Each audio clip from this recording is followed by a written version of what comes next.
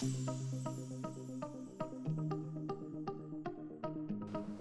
there, it's Jeff Wilson. I'm Jess Wilson. And I'm Jade McCartney.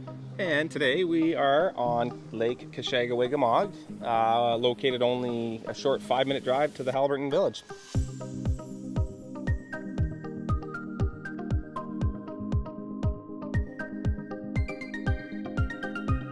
142 feet of frontage, although it does feel like a lot more because the neighboring property is quite separated from this lot.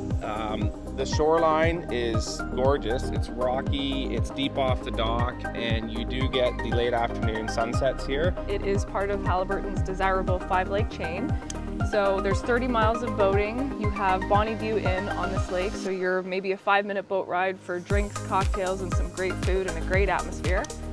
Standing here looking up at the house, the lot is very nicely tiered and very scenic with rocks and trees, and the house just looks fantastic.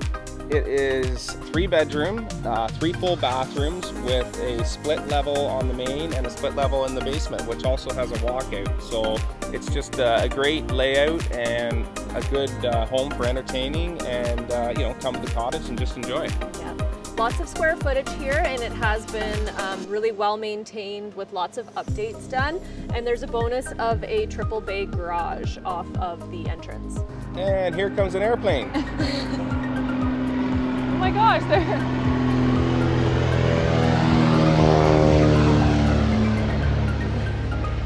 that was cool. Here comes an airplane.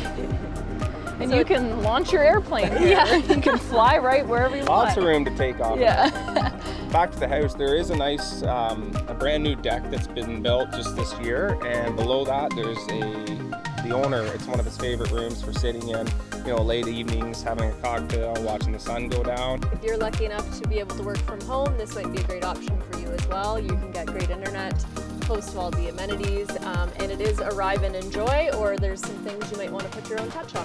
For any more information on the property, you can give us a call or visit our website at thehaliburtongoldgroup.com, and we're looking forward to showcasing this property. Yeah, don't let this one pass you by. Make sure you get here.